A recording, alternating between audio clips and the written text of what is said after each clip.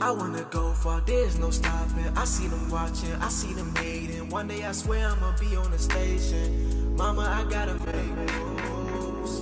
Before we start this video, I have to shout out my sponsor, SeatGeek. The NBA season is finally here, and if you want to see your favorite NBA players live, you better use this app. SeatGeek is an app that puts tickets from all over the web into one spot, making your job easy as can be. They rate those deals on a scale of 1 to 100 to let you know whether you're getting a good deal or a bad deal. And my personal favorite part about this app, they actually give you a visual of what your seats will look like. And using my promo code Swishout knocks off $20 off your first purchase. So I'll drop the link in the description box, and you guys better use this app if you go to any games. I know I am. Let me ask you a question. Yeah, you. Are you ready? Okay. When you think of Jerry West, what do you think about? I'm going to give you some time. NBA All-Star, NBA champion, yeah, NBA logo. Yeah, you know, regular things, right? That's what you think about when you think of Jerry. I understand. Most of the stuff that you will think about, or the typical NBA fan would think about when they actually think about Jerry West, is historic NBA stuff like championships, logos, historic battles that he did with Bill Russell. But a lot of people don't realize the stuff that he did behind the scenes for specific teams that we actually cheer for today, like the Golden State Warriors. Jerry West, in a lot of ways, saved the Golden State Warriors, or created the Golden State Warriors that you love so much today. Yeah, you Golden State Warriors fan. Now let me explain to you how. In 2014, the NBA offseason was pretty intriguing. It all started when LeBron James shocked the world and left the Miami Heat to go back to Cleveland and join young, unproven Kyrie Irving.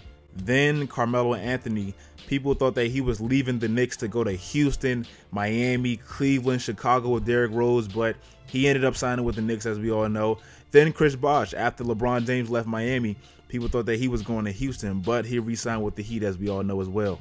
But the 2014 move that almost happened that I'm talking about is when the Timberwolves offered up Kevin Love for Klay Thompson.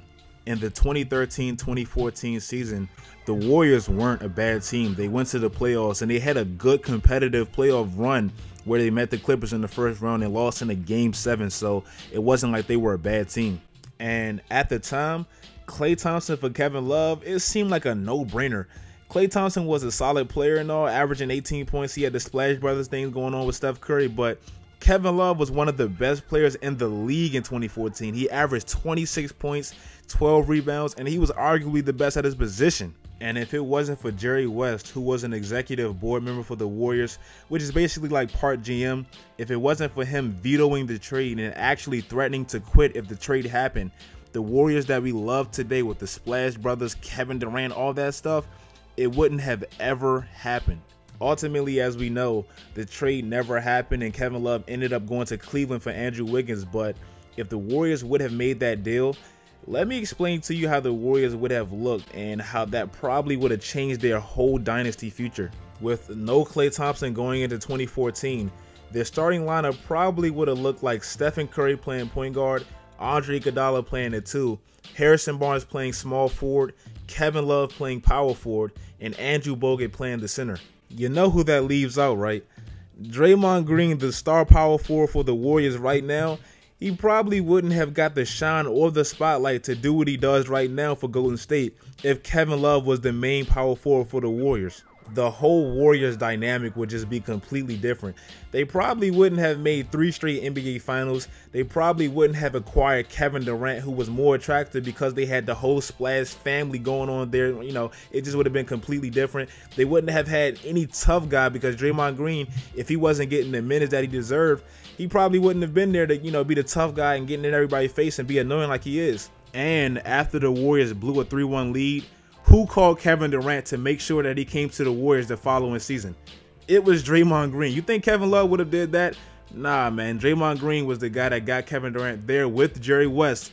So if Kevin Love was there, probably would have been, you know, no Kevin Durant. So basically all I'm saying, if Jerry West would have pulled the trigger on what seemed to be a great deal back then, you probably wouldn't have got Kevin Durant because Harrison Barnes probably wouldn't have left. no splash family, no enforcer like Draymond Green because he wouldn't have got the minutes because Kevin Love would have took up all the minutes. And even if you think Kevin Love is better than Draymond, one thing you can't undervalue with Draymond, that dude knows how to annoy LeBron James. Kevin Love wouldn't have done that. So all things considered, either you love to hate the Warriors and you say, I can't stand Kevin Durant for going to the Warriors and leaving, Russell Westbrook. I can't stand them. Either those Warriors that you love to hate or the Warriors that you love, period, whether you're a bandwagon fan, whatever. Those Warriors wouldn't be if it wasn't for Jerry West saying this trade is not happening and actually seeing the future with Klay Thompson on the Warriors. So you can either say I hate Jerry West or I love Jerry West for making this happen.